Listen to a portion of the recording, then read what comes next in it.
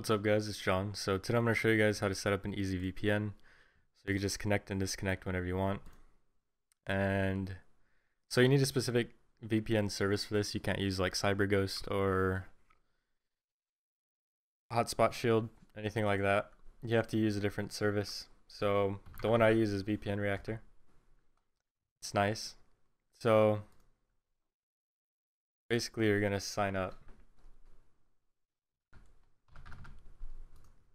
And once you sign up, incorrect username or password. What? No. Alright guys, I'm back. So I had a little trouble there. I couldn't log in. But I got a new password. And so basically, once you create an account on here, you will go to my account. And in here, you will find a VPN address. You will copy the VPN address, go to your VPN, which the way you do that is you type in VPN and press enter, at least on Windows 10, and you will see add VPN connection. So you'll do that. Alright, and then you just do built-in Windows and give it a name, so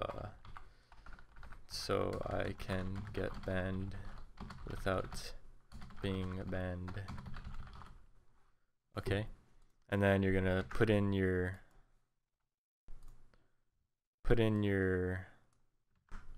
thingy, that, without a huge space, and you will do PPTP or whatever your VPN is set up for. This one's set up for PPTP, and then you will type in your username for the website and your password for the website, and you will be good to go. Then you just save it. And I need to change my password. And then whenever you want to connect, you just press connect and it will log in, completing the connection. Easy, you're now on a VPN and you can go to see my IP.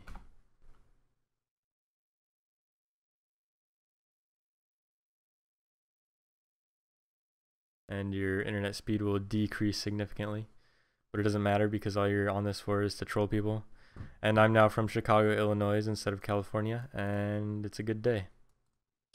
So that's how you set up an easy VPN. There's other services you could use besides the VPN Reactor, and you can research that yourself. But that's the easiest way I found to be on a VPN. Just set them up like this in Windows, and then you just click connect whenever you want. You don't have to install any software like CyberGhost or whatever else, because it's already pretty much built into the computer and you don't need that stuff. And thanks for watching. Hope this helps. Hope you have fun trolling or doing whatever you do with your VPNs, and I will see you guys next time. Goodbye.